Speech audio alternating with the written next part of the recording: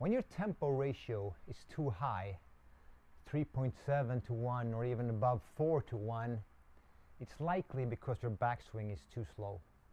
You're taking it back really slow and then probably jerking it down faster.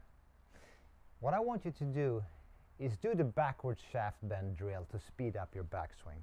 The backward shaft bend is getting the shaft to bend like this at the start of the backswing, at the very takeaway, firm grip at the club, and then you just go like this. You feel how the club is bending backwards when you take it away from the golf ball. Now remember, this will feel very awkward. Feel very awkward. Feel is not real. Try to get that tempo ratio down to 3 to 1 or even below it. It's going to improve your consistency and likely also your power.